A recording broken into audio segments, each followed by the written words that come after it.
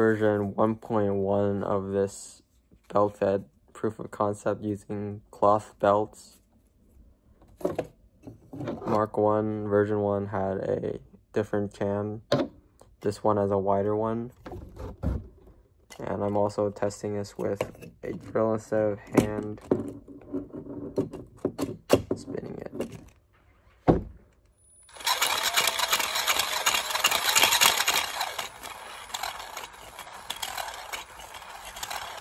So this is inspired by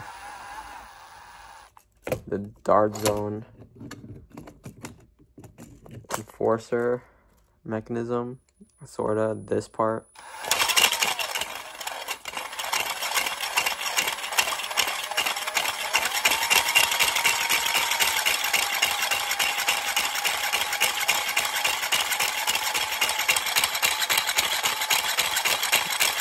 I don't have flywheel, so it won't feed through all the way the belt.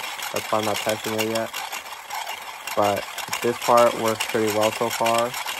There's a lot of flex because of these printed bars. They're not thick enough and they don't provide enough support. And there's a lot of flexing everywhere, which also leads to everything catching and binding down here.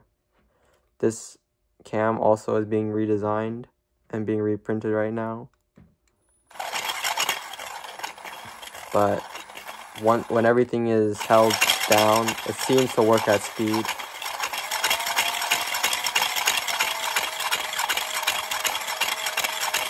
Yeah.